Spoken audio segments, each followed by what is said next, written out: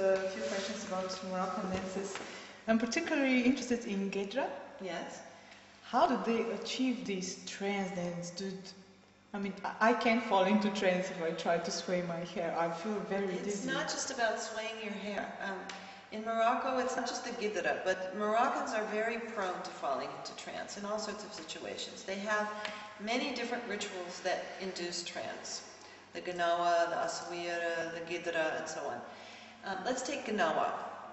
So in Gnawa, it's different than in the Gidra. It's a long, complicated ritual, and it has a very particular order, and each rhythm is associated with a particular saint or jinn, spirit, and that saint has different attributes. So for instance, there's one that's blue, that's associated with water and other things. There's one that's black, where they turn off all the lights and they do horrible things like cutting off chickens' heads and things. There's one that always comes at the end, which is yellow, which is Leila Mira, who is yellow, and she likes all sorts of fun and happy things. It's a cathartic kind of moment at the end where after going through all these serious things, everybody can get up and dance and just have fun. Different people react to these different emotion, spirit, rhythm complexes. And for instance, I for myself am not somebody who could really fall into trance, but I notice that of all of those, there is one particular one that always makes me want to move, where they pull me up, where I know that if I lived in that society and grew up, I would be susceptible to that particular rhythm. So it's if you're used to that, if you're not in our culture, which makes us hold back and not do certain things all the time, I think that comes naturally, falling into trance. And you'll find in Morocco that even if you go to something that's not a trance ritual, say you're at a wedding, and the right kind of rhythm music comes that happens to get you, people will even fall into trance in a non-trance situation. How do they get out of the trance? Well, first of all, when they're in trance, say you're at a hadra or another kind of trance ritual, like I was in Morocco, in Algeria this summer at one. Women will get up, and women do different things. There might be one who just stands there and goes like this, or another one who throws her hair back and forth, or one who tosses her head, or another one that goes like this, or another one just runs around and screams. Everyone does this a little bit differently. When that happens, particularly it looks like if they're going to fall over, usually someone will take care of them. So they might put, for instance, a scarf around their waist and hold on to them so that when they're doing this, they don't fall over. And when they finally have had enough, and either they fall down or it's just enough, then they're taken care of.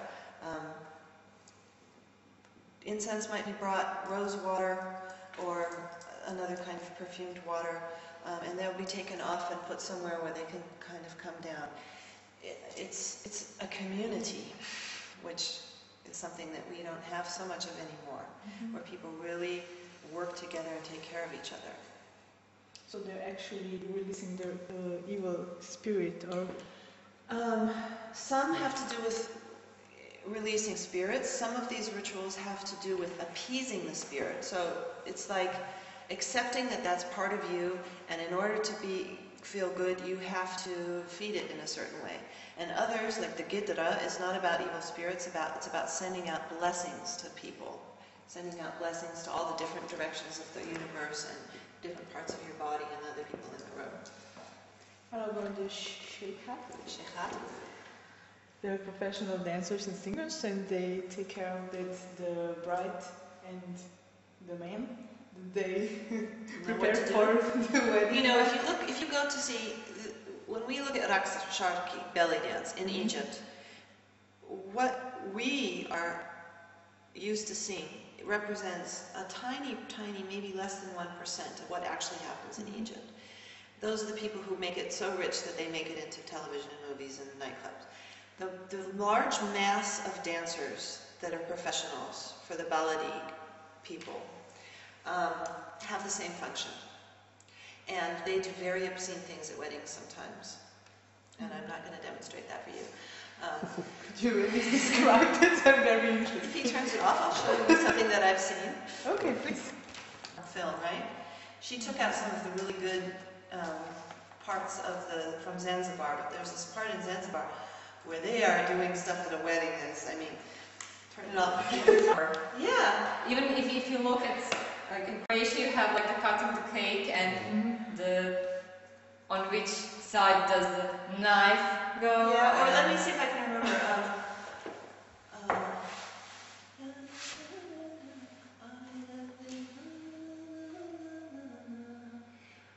This is something about we're going to feed the pigs, and then we're going to go and have fun ourselves. Something. There's tons of songs that are so obscene. In Bulgaria, they have all of these things about the little pepper, yeah, and phallic things. If you look at the Kaloshari rituals from Romania, the mute, the one who does the sort of buffoon sort of like things, often has a big wooden red phallus that he's playing around with. Look at any of your carnival rituals here, and some of the stuff that particularly used to go on. So how do they look at those women who educate the bride? Are they respected?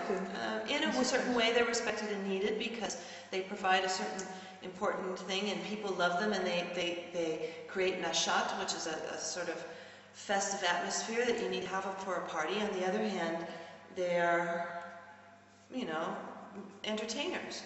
And just like here, I mean, look at, no one would have, 100 years ago, married a musician, or, right? Was it all? Yeah.